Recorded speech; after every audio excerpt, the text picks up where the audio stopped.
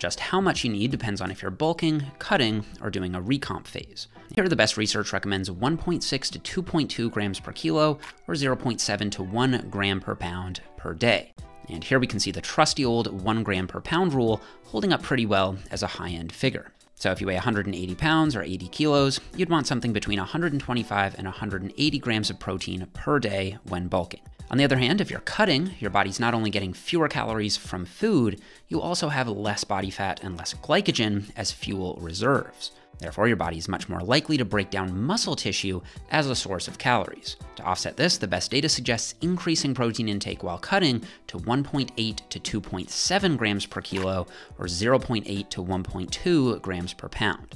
And this time we can see that the classic 1 gram per pound rule sits in the middle of the range. Thirdly, when on a recomp phase, you're trying to build muscle and lose fat at the same time while setting your calories around maintenance intake. So I think most people can simply use the same protein figures as when bulking, because at maintenance, you're also at a low risk of muscle loss as long as your training is on point.